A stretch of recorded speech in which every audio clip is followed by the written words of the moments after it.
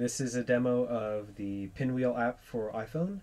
It's a recreation of the spinning beach ball of death from Mac OS X. It's fairly simple and utterly pointless. The application's sole function is to display this animated icon of the spinning beach ball. It was a good experiment. I had to do some research in core graphics and quartz, and ultimately for this fell back on just using UI images and a UIImageView with a transform matrix to get it to do the rotation. As such, I'm not entirely happy with the compositing.